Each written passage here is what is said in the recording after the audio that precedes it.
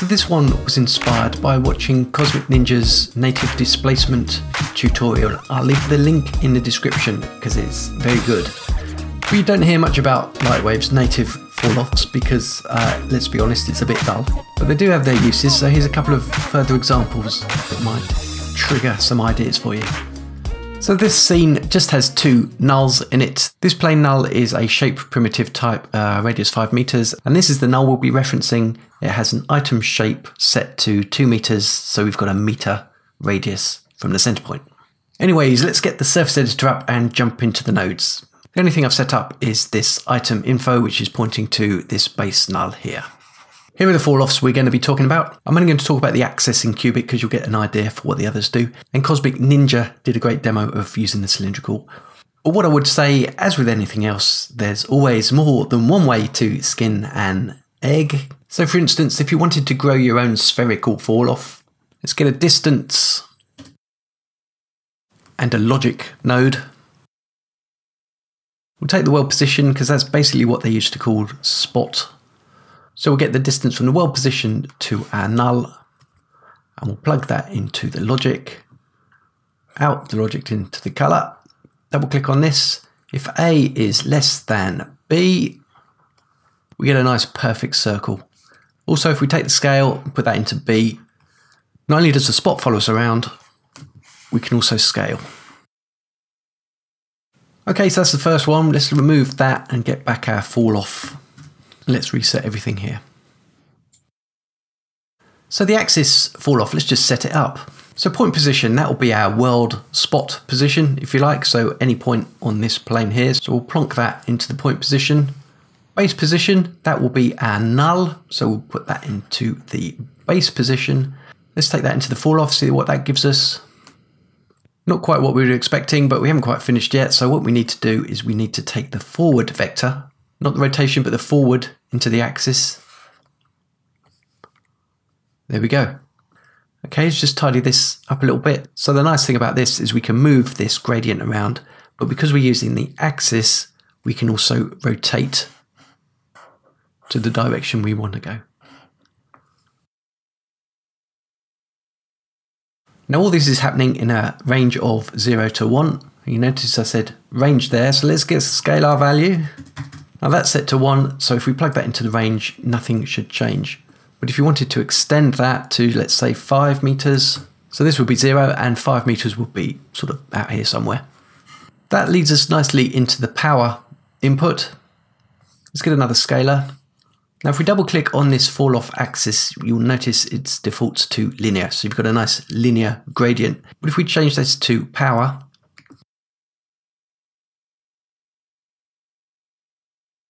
this controls the falloff of that gradient. So you can have it nice and sharp, or you could pump it up quite high, depending on which end you wanted it to gradiate. Is that a word? Don't know. To be honest, I wouldn't quite use it like this. I would probably set it to linear and put a gradient out of here into the color. But it's nice to have other options. Let's try a quick use case on this. So let's remove this scalar here out of the range, and I'm going to go for a turbulence node. I'm going to set that on the Y, and then I'm going to use the alpha as our range. I have a feeling my power number is a little bit on the powerful side, so let's take that down 0.2. Perhaps increase the contrast here a little bit in the scale. Let's take the power down a bit more, so you've got a bit more of a edge to this.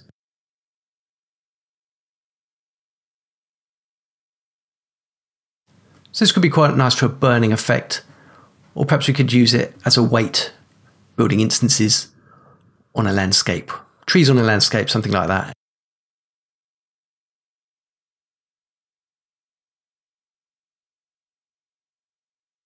Rotate around. Looks like waves on a beach. Let us clear all this lot out and start again. So we're going to talk about the cubic falloff this time. I'm going to make a quick change to this null here. I'm going to change the item shape from ball to box.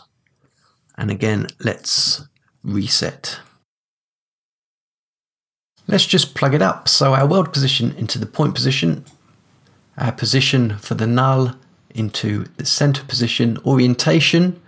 In this case, we do want the rotation. And we're also going to take the scale for the range.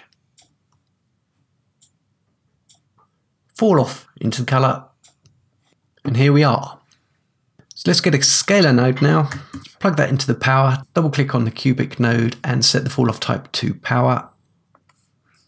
Nothing should happen because it's set to 1 still. So let's take that down.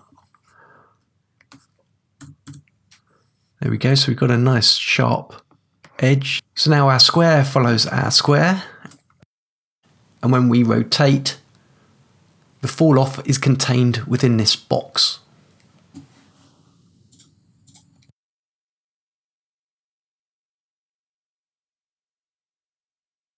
Now, because we're using scaling as the range, we can also scale this box.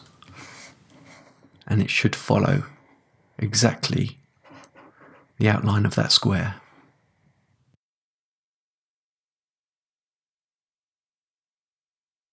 So let's show this in a useful situation. But what I'm first going to do is I'm going to soften this edge here. So we have a nice slight fall off between the two edges here. And what I'm going to do is I'm just going to select all of this and copy it. I'm going to jump out of VPR mode and I'm going to load a pre-prepared sphere. And there it is, and I don't need the plane anymore, so let's just get rid of that. So this is going to be very similar to Cosmic Ninja's demo, but I'm going to use instances. So option C creates an instance of that. Now I've got DB&W's quick pick here, and I've got a shortcut straight to the instance generator. So in my case, I'll quickly go QU1 execute, and there it is. So here we go, there's my sphere, and I just want an array for now, 5 by 5, and I'll just take my box here and move it out of the way. So while it's still in the clipboard, let's go to the nodes and paste those in here. That's easy enough. The only thing I want now is the center point for each of these balls. So that is the base position in this case. So I'm going to take that into the point position and I'm going to use the fall off for the scale. So as we can see, nothing's happened. And the reason nothing has happened is because I've forgotten to put it to uniform. So there we go. Now it's on uniform. Now if I move my box around, it should scale accordingly. So if I now make it larger, they all disappear. So that's pretty cool. Let's take it a little bit further. Let's get a random vector. We'll take the ID index into that. And then we'll scatter these around. So let's just go something quite a lot. Let's go just -5. And we'll put that into the offset. Now, same reason as before, that nothing's happening there because under offset it needs to be set to uniform. So that's universally random there, which is not what we want. So let's go back into the nodes. So under vector scale, we'll get one of those. We'll take the output of there. We'll take the output of the random vector into there, that into there. Okay, so as you see, nothing's changed, but the inverse of the falloffs is the strength. So let's take the strength into the scale, and then we will see everything moves about within the radius of this box. So let's scale that up. So if you wanted, we could have almost like fake dynamics, I think. So we could go for 1. So we could have it popping off. Popping off. Make the box a bit bigger. Instant fizz. Or you could also experiment with the weight. Perhaps you wanted to go to nothing. Or perhaps you wanted the inverse of that. Perhaps the strength. So you just have the bits that jump around. That's quite nice as well. Talking of fizz, I just bought this extruded piece of type in here. I've shown this in the past, but it's quick enough to do. So let's turn this off from the render and we'll go to that one there so we can see what we're doing. Pop back into the instance generator. These we can make a little bit smaller. We'll need to go nodally for that. So let's put a remap in there. So input, result, We're currently set to 100%. Let's just go to 0.8 for the sake of processing power. Compress these up a little bit.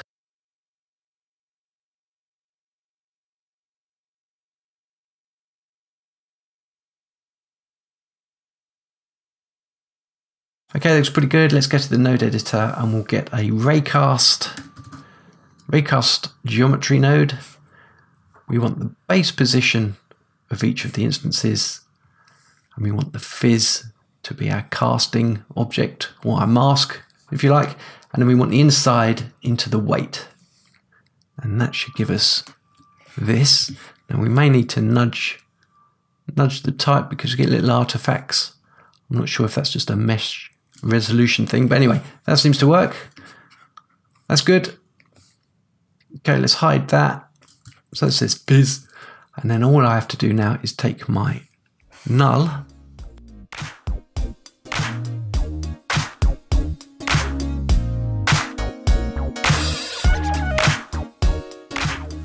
move it around. We should get an instant fizz. Hey, it works a treat. And obviously we can turn that around to our liking. I hope that was of use. Until the next time.